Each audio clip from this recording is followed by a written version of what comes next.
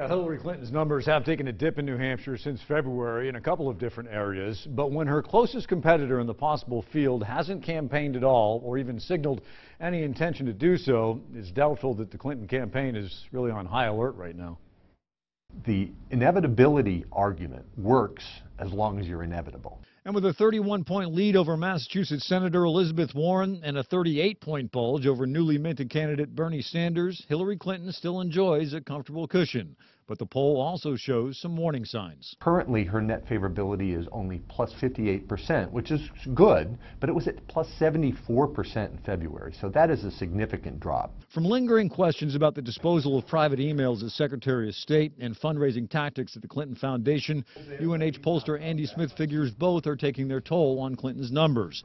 And with upcoming congressional hearings in Benghazi, he also believes her baggage will only get heavier. They're going to drag on throughout the summer and into the fall. This is not going to go away, and the question for strategy for other Democrats is, when do they take advantage of it? But right now, only Sanders is mounting a challenge. And despite traveling the country of late, former Maryland Governor Martin O'Malley still languishes with Vice President Biden in the low single digits in terms of support.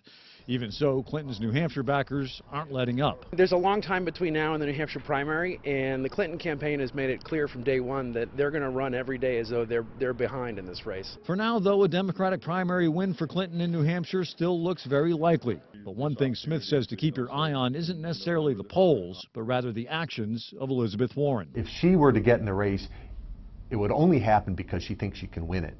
And if she thinks she can win it, that shows deep signs of vulnerability for Clinton within the Democratic Party.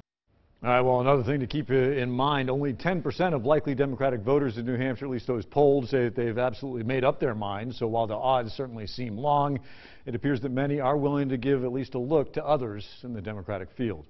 Reporting live, Josh McKelvin, WMUR News 9.